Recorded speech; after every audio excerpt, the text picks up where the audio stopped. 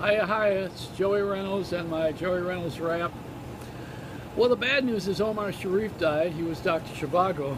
This generation thinks that that's an online hotel service. That's Tobago. Boy, they spent a lot of money.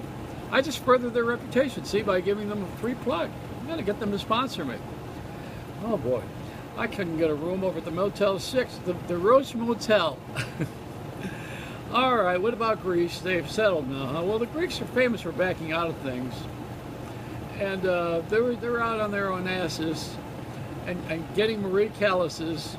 So what they're going to have to do now is raise the price of yogurt and get even with everybody. That's what's going to happen. That's it. And they'll be able to be a part of the world. We can do kumbaya. Now, what about that Mexican guy that ran away from prison? He's a warlord, or was he a drug lord, right? What's his name? I got it written down here. Joaquin Guzman Golorelle.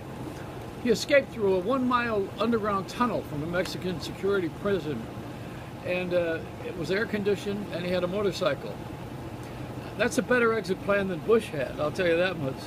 So this guy is probably on his way to kick Trump's ass. That's how they let him out. Speaking of that, you know, the beauty pageant was last night, wasn't it? Last night? The other day? Miss Oklahoma. She started out modestly as Miss Chicken Fried Steak and Enid, but worked her way up to be a full-course meal and a wonderful thing. Oh, yeah.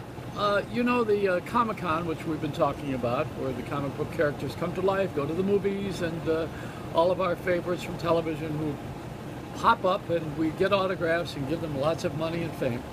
Well, the Comic-Con, half that word's true, they got Wonder Woman, who is an Israeli fighter. You know, I mean, all women learn to fight in Israel.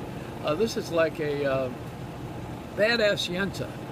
And she was wearing a Sloman shield, is what I'm told. This is what we need for our defense. That's why the Israelis do so well. You know, they don't screw around, not even as wives. Hey, listen, you know, we got big problems here. I want to help settle the world, and I'd like to give you my impression of what's going on. But you know, Al Roker, who is the world's weatherman, he's starting to look like a magic marker.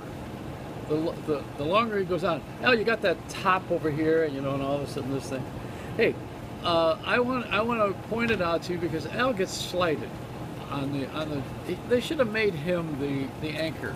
He should have replaced Brian Williams. You know, Al's been there for as long as Willis Scott was. Remember him? He was the original McDonald's clown.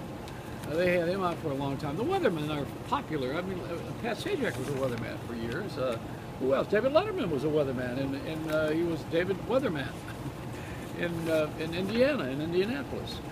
I want to congratulate somebody here. What I have marked down, what was it? I had to give somebody. Oh yeah, it was my doctor. I wanted to mention. I knew there was something that I forgot. I had to go to the doctor's office the other day because I had an erection for more than 4 hours.